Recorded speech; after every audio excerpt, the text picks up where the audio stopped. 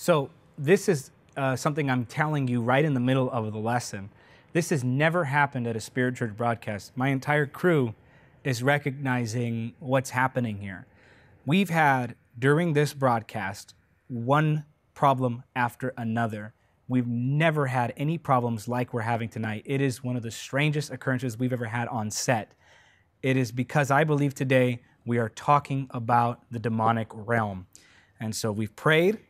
We're ready to do what God wants us to do. And I want you to know what you're watching today. It took warfare to bring this to you today. And I want you to pray that as you're watching today, that God would touch your life, God would touch your mind and touch your heart to give you understanding, and that God would help you to keep your focus on what is being said so that you're not distracted, which is an attack of the enemy, by the way, from what the Word of God is teaching. Today, we take authority over that spirit that not only tried to do something here, but that's going to try to do something with you as you watch it. So in the name of Jesus, before this Spirit Church broadcast even begins, I rebuke every demonic power on everyone who's watching. I rebuke every demonic power on that would try to block what the Holy Spirit wants to do. In Jesus' name we pray. Now, let's get to Spirit Church.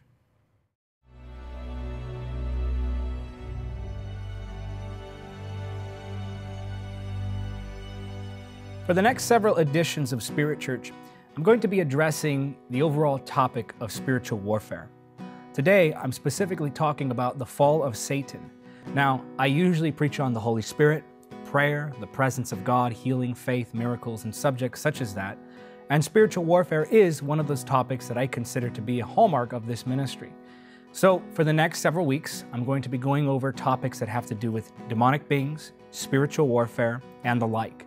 As we move through these topics, I want you to pray that God would equip you and help you to receive the word in full so that you can go and defeat the enemy in all areas of your life. Stephen Moctezuma is here with me as usual. He's going to lead you in worship, and then we're going to get right into this lesson on the fall of Satan. And be sure to stick around until the end of the broadcast. I have a very special announcement, especially for those of you who call yourselves Spirit Church members. Here's Stephen Moctezuma. Are you hurting and broken within? Overwhelmed by the weight of your sin? Jesus is calling. Have you come to the end of yourself? Do you thirst for a drink from the well? Jesus is calling.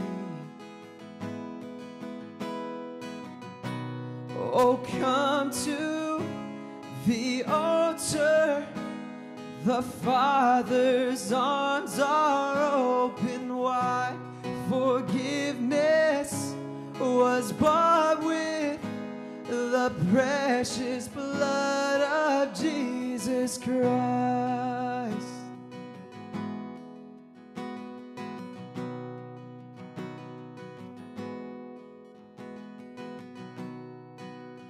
Leave behind your regrets and mistakes. Come today, there's no reason to wait. Jesus is calling. Bring your sorrows and trade them for joy. From the ashes a new life is born. Jesus is calling. Oh, come to the altar. The Father's arms are open wide. Forgiveness was bought with the precious blood of Jesus Christ. Oh, come to the altar. The Father's arms are open wide. Forgiveness was bought with the precious blood of Jesus Christ. Oh, come to the altar. The Father's arms are open wide. Forgiveness was bought with the precious blood of Jesus Christ.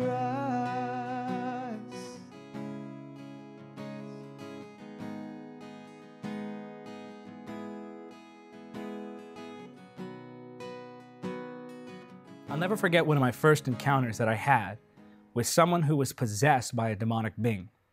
I walked into a small Bible study that was being held at one of my friends' houses. And when I walked into that Bible study, I looked around the room and saw that there were about 25, 30 youth and young adults assembled there worshiping the Lord.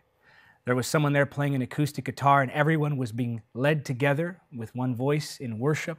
And I'll tell you that the presence of the Holy Spirit was resting upon that Bible study in a very unique way. And as I was worshiping the Lord along with those who were there at that Bible study, I noticed someone walk into the room. It was a man who had tattoos and was dressed in a way that would make you think he was what they would call, I hate to use generalizations, but he was dressed like a thug. And when I looked at him, immediately I was able to see beyond the natural, and the Lord gave me a heart of compassion for him. And when I looked at this man, the Lord began to speak to me about him. And the Lord told me, I want you to go across the room. I want you to pray for him. So I began to make my way during the worship across that Bible study group, moving through people toward my person that I just saw. And when I began to approach him, the Lord began to speak to me more. And I knew that as I was approaching him, I was going to have a very real, very intense, and very spiritual encounter. I began to come closer to him, and again, I sensed this intensity in the spirit. It was a celestial conflict hovering about the air, and I knew that this was spiritual warfare. I approached the man and I said to him, "Can I pray for you?" He nodded in the affirmative. He didn't seem too enthusiastic to have me pray for him, but he agreed to let me pray for him nonetheless. I grabbed his wrist and began to pray in the Holy Ghost. I began to pray in tongues. And as I'm praying in the Holy Spirit, this man begins to tremble and shake. And as he begins to tremble and shake, his shaking grew more and more violent as I continued to pray, until he was almost convulsing. And when I looked up at him, I saw in his face and his eyes a very dark, a very intense, and a very real hatred. I could see in his eyes that he hated me.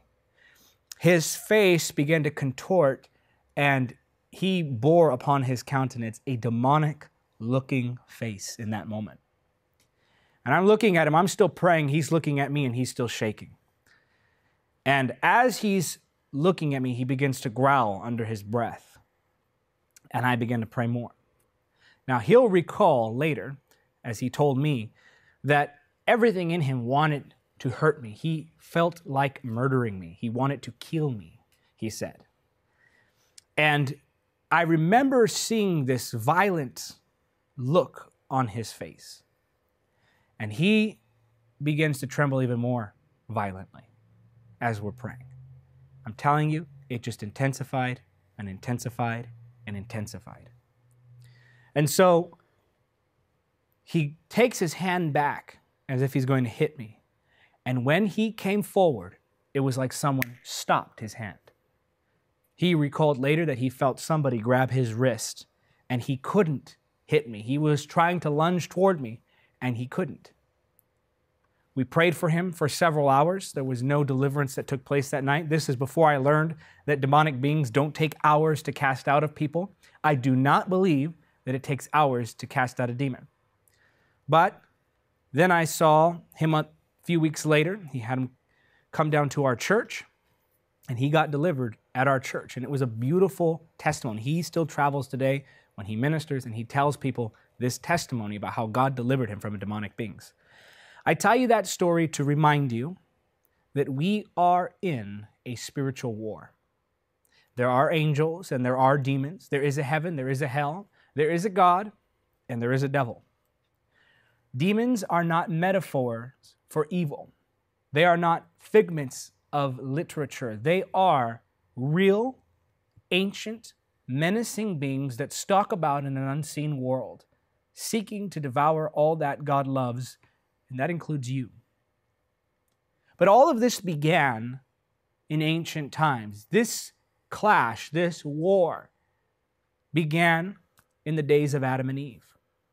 The scripture tells us in Acts chapter 26, verse 18, to open their eyes so they may turn from darkness to light and from the power of Satan to God, Then they will receive forgiveness for their sins and be given a place among God's people who are set apart by faith in me. Ephesians chapter 2, verse 2 says this, wherein in time past ye walked according to the course of this world, according to the prince of the power of the air, the spirit that now worketh in the children of disobedience. The spirit that now worketh in the children of disobedience. There are only two kingdoms of which you can be a part. There is the kingdom of God and there is the kingdom of hell. Do not fool yourself. Do not kid yourself. Either you are walking in the light or you're in darkness. There is no in between.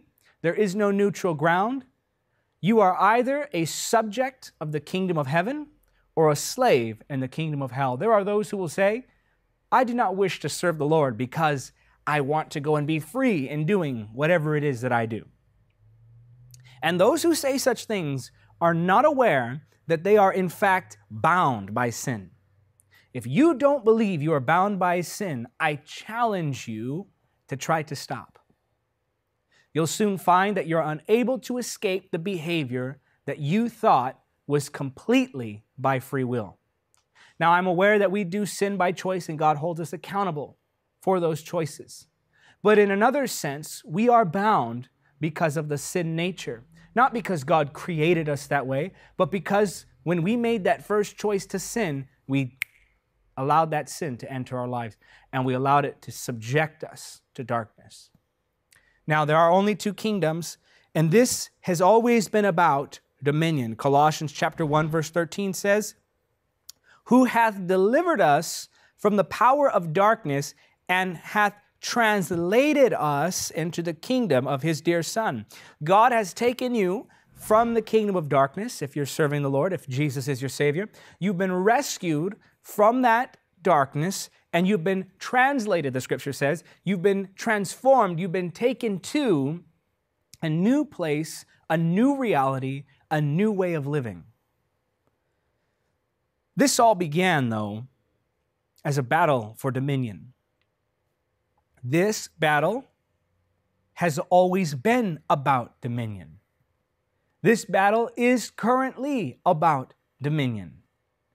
There is nothing the enemy wants more than dominion in the earth. And I'm going to show you today in Scripture where this all began. I'm not going to focus today on the aspects of spiritual warfare. In the coming weeks, we're going to be talking about spiritual warfare, the attacks of the enemy, how to overcome the attacks of the enemy, the origin of demonic beings, and so much more. But right now, I want to focus today on this edition of Spirit Church on talking to you about the fall of Satan. Because if you can understand the fall of Satan, then you can understand this great struggle between man and the kingdom of hell for control, for influence, for dominion. This is about a power struggle. We see first in the book of Revelation, chapter 12, beginning at verse 7, the fall of Satan. Then war broke out in heaven. Michael and his angels fought against the dragon, and the dragon and his angels fought, but they did not prevail. Nor was there a place for them in heaven any longer. The great dragon was cast out, that ancient serpent called the devil and Satan, who deceives the whole world. He was cast down to the earth, and his angels were cast down with him. Now, the scripture describes the devil being able to persuade angels to rebel against God with him. Now, I want you to imagine this. Those angels had with their very own eyes witnessed for themselves the glory of the throne room of God. Now, if the devil could persuade those who have seen God, how much more powerful is his persuasion against those who have not seen God? We must be on alert against our enemy, the devil. The scripture says also in Luke chapter 10, verse 17 through 19, describing the same event, the scripture says, the 70 returned with joy, saying, Lord, even the demons are subject to us through your name. He said to them, I saw Satan as lightning fall from heaven. Look, I give you authority to trample on serpents and scorpions and over all the power of the enemy, and nothing shall by any means hurt you. Jesus said that he was an eyewitness to the fall of Satan. He said, I saw Satan fall like lightning. It was almost a taunt from Jesus when he described his recollection of having seen this powerful being fall from heaven. So Jesus saw this happen, and he confirms the words in Revelation that would later come. Now, I believe we can find more detailed insight into the fall of Satan and into exactly what happened in the Scripture. Isaiah chapter 14, verses 12 through 16 say, How art thou fallen from heaven, O Lucifer, son of the morning? How art thou cut down to the ground, which didst weaken the nations? For thou hast said in thine heart, I will ascend into heaven, I will exalt my throne above the stars of God. I will sit also upon the mount of the congregation in the sides of the north. I will ascend above the heights of the clouds. I will be like the Most High. Yet thou shalt be brought down to hell, to the sides of the pit. They that see thee shall narrowly look upon thee and consider thee, saying, Is this the man that made the earth to tremble, that did shake kingdoms? Now, Isaiah is contrasting the king of Babylon with Lucifer. So some would look at this verse and say, Brother David, Isaiah was not talking about Satan there. He was talking about the king of Babylon. And you would be right. But Isaiah is not just talking about the king of Babylon. He's also referring to Satan. What he's doing is he's warning the king of Babylon by contrasting his pride with Satan's pride, and therefore warning that that pride will cause him to fall just as Satan fell. So it is at once a warning to a king, and it is also, secondly, a parallel. So he's drawing this parallel, comparing him to Satan, so we can see clues to the fall of Satan in the book of Isaiah.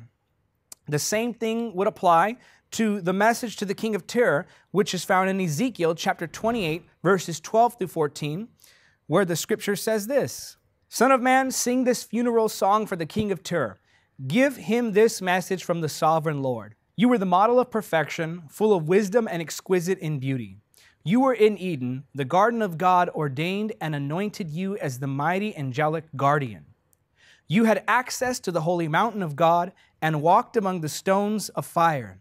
You were blameless in all you did from the day you were created until the day evil was found in you. Now, obviously, this is not just talking about the king of Tyre. Number one, because the king of Tyre was not in the Garden of Eden. And some would say, well, actually, neither was Satan. When Satan fell, he was thrown to the Garden of Eden, but he wasn't in the Garden of Eden before he had fallen. But that wouldn't be correct. In fact, the scripture says that he was appointed as the guardian of the Garden of Eden. Let's read that again. Again, that verse in Ezekiel, you were the model of perfection, full of wisdom and exquisite in beauty. You were in Eden, the garden of God ordained and anointed you as the mighty angelic guardian. So Satan was a guardian in the Garden of Eden. Now, this type of reasoning would lead us to want to know, when did Satan fall? That question will naturally arise. So when did Satan fall? We know, first of all, that Satan definitely fell after the creation of the earth, because in the book of Revelation, it says that Satan and his angels were thrown to the earth. So the earth has to be created before he can be thrown to it. And I'm not going to get into the gap theory. For those of you who don't know, that's the theory that there were other worlds before this one that was described in Genesis. I don't believe that. I'm not a proponent of it. I've studied it, and I see that it holds no bearings on any actual reality as far as the scripture would portray. So I'm not going to even really touch on that today, and it's not important enough of a subject for me to delve into it entirely. I'm just leaving you a little footnote to let you know there's another idea on this subject, but I don't hold to that idea. Also, we know that this was definitely before the fall of man. So Satan fell after the world was created and before Adam and Eve's sin. Obviously, because Satan was in the garden to tempt Adam and Eve. Now, this doesn't mean, as we just read, that Satan wasn't in the Garden of Eden in his proper state, because some would say, well, of course Satan was in the Garden of Eden, but he wasn't in the Garden of Eden until he was cast down, but that's not true. We just read in Ezekiel that he was in the Garden of Eden as a guardian. And in fact, Ezekiel is describing Satan in his glorified state before he had fallen. And if it's describing him in his glorified state as having access to Eden, that means conclusively that Satan had access to both heaven and earth. Just as we see in the book of Job, those angels are called forward. So then, we know that this happened after the world was created, but before man fell. So I believe that Satan had this access to heaven and earth for quite a while. We don't know how long it was between the creation of man and the fall of man. We have no idea. We don't know how long it was between the fall of Satan and the fall of man. All we do know for sure is that Satan fell after the creation of the world, after the creation of man, but before their fall. So Satan had gone in to tempt them. But when did all of this occur? What was the catalyst? And we're going to talk a little bit more about that in a moment. But what was the catalyst that caused Satan to rebel against God? Because you have to imagine this. Satan stood in right connection before God for all of eternity. Nothing had disrupted this beautiful connection between the angelic beings and the Heavenly Father. But we read in Isaiah that Satan said within his heart, I will be like the Most High. I will be like God. I will sit upon His throne. I want you to think about that. What was it that caused Satan to fall? Now, I know it was partially pride. I know it was partially foolishness. I know it was partially selfishness. But I'm asking specifically, and what I found in Scripture, it stood out to me. And it shook me when I really studied this. I found why Satan rebelled against God, his motive, what triggered him to do so. What made Satan say within his heart, I will be like the Most High God? Well, the answer, I believe, is found in a very famous verse, Genesis chapter 1, verse 26.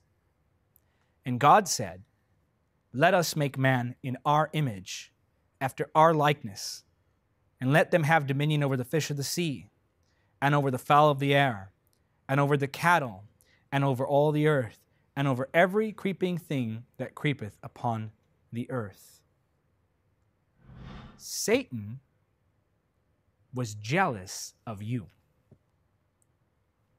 When God created man, He gave to man dominion over the earth, and Satan, who had access to both heaven and earth, witnessed this special relationship between God and man. When man was created, for the first time in all of eternity, it entered into the mind of Satan that the creation could be like the Creator. And he was jealous of what Adam and Eve had. He was jealous that they were like God. He was jealous that they had dominion over the earth. You know, Satan promised Adam and Eve that they could be like God, but they didn't realize that they already were like God. Part of the reason why Adam and Eve fell in the first place is because they didn't realize who they were. And Satan was jealous of this dominion that they had. So then, Satan knows at this point that rebellion is the way, the path to a lower state of being. When he rebelled against God, God sent him where? To the earth. Who had dominion in the earth at the time? That's right, it was man. From the very beginning, listen to me, this is powerful. From the very beginning, it was always God's intention that Satan would be subject to man. Satan was punished to dwell upon the earth as a fallen creation, and there he was to be subject to the dominion of man. People often say, well, God would never give Satan a second chance. In fact, he already did. His second chance was to live in the earth. Think about it. He had not been banished to hell yet. He was banished where? To the earth. So Satan was to live under the dominion of man in the earth as punishment. That was Satan's original punishment. God had not yet created hell for him. God had not yet sent him to hell. He was punished by being sent to the earth. So then, Satan, out of jealousy, possibly looking down upon men, possibly having this condescending attitude toward men, remembering his former state, imagining I was an angel of light and now I'm subject as a serpent under the dominion of man? No, he wouldn't accept that. God gave him a chance to live in the earth. He rejected it. What did he do? He begins to tempt Adam and Eve. What does he tempt them with? He tempts them with knowledge. He tempts them with the fruit of the tree of knowledge, the knowledge of good and evil. Now, I have to digress here for a moment because many would ask, well, why would God put that tree, the knowledge of good and evil, in the middle of the garden if Adam and Eve didn't yet know good and evil? Well, this is a misunderstanding of what it means when the Bible says knowledge of good and evil. This was not knowledge or moral grounding that was given to Adam and Eve when they ate the fruit. They already had that. How could they possibly know that God is good unless they also knew what wasn't good? You can't know good without knowing bad. That's just illogical. It's not possible. They had a moral grounding. This term, good and evil, is what's called a merism. It's something that describes two extremes to fully encapsulate something that describes something in its entirety. For example, if I say I searched near and far, I basically am saying I searched everywhere I knew to search. If I welcome ladies and gentlemen, I'm welcoming everyone. If I say I searched high and low, again, I am saying I searched everywhere I knew to search. So this is a merism. Knowledge of good and evil simply means a vast amount of knowledge. So Adam and Eve wanted this for themselves. They wanted a vast amount of knowledge. In fact, it's quite possible that God would have later allowed Adam and Eve to eat of the tree of the knowledge of good and evil or gain vast amounts of knowledge after they had grown to a certain state. We don't know. That's just speculation. That's just a speculation I've had when I look at that verse. But we do know that Satan wanted to tempt them. Why? Because he knew that if he could get them to rebel, that would put them in a lower state. Satan knew that he could never again climb to the heights that he had known. He could never again command the heights of heaven. He now was subject to live in a debased state.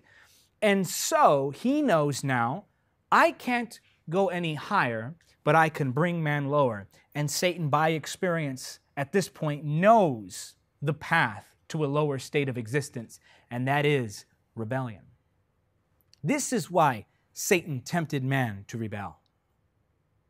This is why Satan wanted them to eat of the fruit, so that they could be brought to a lower state and therefore subject to his dominion. He wanted to take the dominion of Adam and Eve through their rebellion.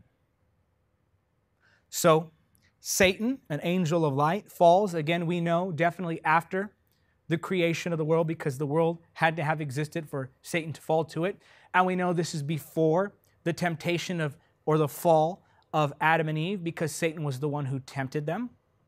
So Satan fell, I believe, sometime while Adam and Eve were still in fellowship with God. It had to have been the case because the scripture points to no other clues.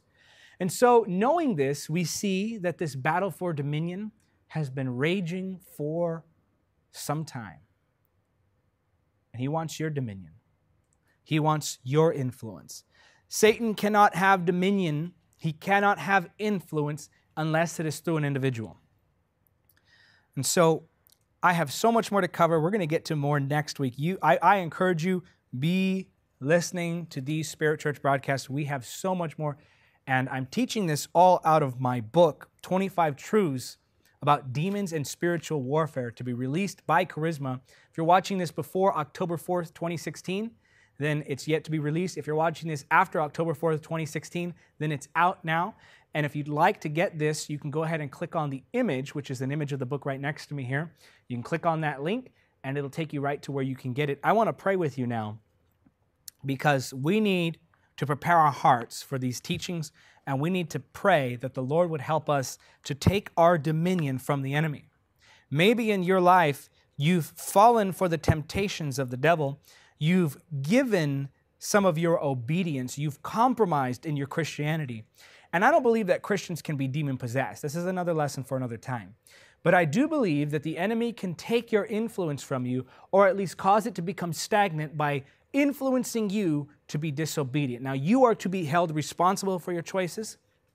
The devil cannot take control of your free will, but we do need to be aware that the enemy is trying to influence us. Why? There's only one thing he wants. He wants your dominion. He wants your influence. You're going to take it from him by giving him no ground. You're going to take it from him by living in harmony with the Lord. You're going to take it from him through obedience. As you obey the Holy Spirit gains influence in your life. As you obey your flesh gains influence in your life. As you obey the tauntings and temptations of demonic beings, hell gains influence in your life. It's time to take it back. The devil cannot influence a single thing unless he first influences a person. This is why when he wants to attack a home, he attacks the parents. When he wants to attack a church, he attacks the leadership. When he wants to attack the nation, he attacks those in government. The enemy goes for the head. And you, whether you see yourself as a leader over anything or not, have influence to some degree. You impact your family, your friends, and those around you. So the enemy is fighting, he's struggling to get from you that influence, to subject you to his rule, to subject you to his will. And only when you allow him can he take that influence. It's time to take it back. It's time to take back your prayer life. It's time to take back your devotion to God's Word. It's time to take back your family. Some of you, you're watching this, your kids are going to come off of drugs in Jesus' name. Your family is going to get saved in Jesus' name. You're going to come out of depression in Jesus' name. You're going to come out of anxiety in Jesus' name. You're going to come out of that sickness in Jesus' name. It's time to break the power of the enemy over your life. He cannot have dominion. It is so now, and it will always be so, that greater is he that is in you than he that is in the world. You're going to take that power back. Come on, let's pray. In Jesus' name, Lord, I pray for that one watching. Oh my goodness, I'm getting a flood here of, there's someone watching, you're listening to music that you know is ungodly. I'm not talking about just secular music. I'm talking this music is demonic. I break that power off of you in Jesus' name right now. That spirit of anger that's tried to influence you. And I want to stop praying just for a moment to let you know, I got a lesson coming up on superstition, because we in the church can become so fearful of demons. And I don't believe demons attach themselves to every little thing. And I don't mean to be superstitious. But in this case, there's someone watching me. You know what I'm saying. I'm talking, this is not just, debatable secular music. This is purely demonic. And it's caused you to become very angry and very paranoid. I break that power off of you right now in Jesus. And you need to give your heart to the Lord. In Jesus' name, I break its power off of you now. Lord, we take back our dominion and we establish the kingdom of God in our homes, in our hearts, in our minds, in our lives, in our places of influence, Lord. In the name of Jesus, I rebuke every demonic stronghold. And I pray, Lord, remove that demonic influence from the house. Remove that demonic influence from their mind. I break it off of them now. In the name of Jesus, we pray. And I want you to say it if you agree. Amen. I'm going to read your comments in just a moment. But first, I want to welcome the new members of Spirit Church, the new members of the Spirit Church family. There you are up on the screen. Thank you for joining Spirit Church. We love you. We are praying for you. We want the best for you. If you're a Spirit Church member, stick around to the end. I got a special announcement I want to give. And if you want to know how to become a member, then click on the link that's just about to appear over my head. If you're not watching this on YouTube, use the information at the bottom of the screen to manually find how you can become a member of Spirit Church. Let's go to the comments now. First comment here I'm reading today, Alani Chappie writes, David, what kind of Bible do you use? And may you do a teaching on how to study the Bible, please. Can you please reply? Thank you, and God bless. Well, yes, of course, I'm replying right now. And I use primarily the New Living Translation and the King James Version. My primary translation is the New Living Translation. My secondary is the King James Version of the Bible. And I would love to do a lesson on how to study the Bible. In fact, I might just do a blog on it. But if we get enough comments asking for a specific lesson on how to study the Bible, it won't necessarily be a Spirit Church lesson. I might do a live broadcast where we can interact together, and I'll show you how I study the Bible. So if you'd like me to do that, let me know in the comments section below. And here we go. Another comment from one of our YouTube viewers. Praise Jesus for his amazing work that he is doing through you. Knowing the difference between conviction and condemnation is so important. Well, yeah, these comments are coming from our video, The Conviction of the Holy Spirit. And it is important that you're able to tell the difference between conviction and condemnation. Knowing the difference between the two will change your life. Be sure to get to that video after this one. Another YouTube commenter writes, wow, I felt the power of the Holy Spirit move while I was watching this video. I joined Spirit Church. Well, welcome aboard. We love you. We're praying for you, as I always say. And I really want to tell you, welcome to the Spirit family. Here's a YouTube channel called Birthday Wishes. They commented, another great teaching. I love how you have the presence of God on your videos. So many people are afraid of looking weird for being different, but I think it's what Christians need more than ever, especially for this time period. I couldn't agree more with that. We need the presence of the Holy Spirit, and that's what makes this ministry so distinct, is the presence of the Holy Spirit is manifested in a very unique way on our videos, at our events, and that's really all that's special about us, I believe. I want to encourage you, I'm not really charismatic, I'm not really a gifted speaker. What draws people to this ministry is the presence of the Holy Spirit that's on my life, on this ministry, and on this entire team. And that's something we really are intentional about cultivating, so we're glad that you're experiencing and being changed and transformed by the presence of the Holy Spirit. Here we have Maxwell Chegg, who is a first-time viewer, writes, great teaching, Pastor David. I am 16 years old, and this is my first time watching you. Your teaching truly applied to me. Thank you, as I know this will truly help me overcome my problems. Jashawn Powell writes, man, you have changed my life with God speaking through you. God bless you, man. Well, we know that Jesus is the one who changes lives, and to Jesus and Jesus alone belongs all the glory. I'm glad to know you're being blessed by the ministry. Amabel Alviado writes, thank you, Brother David, for this beautiful teaching. And once again, you said this at the right time. How great is our Lord. Well, God is always on time. Here's a comment from Favor and Grace. God bless, Brother David. Hope you can do a teaching on fasting.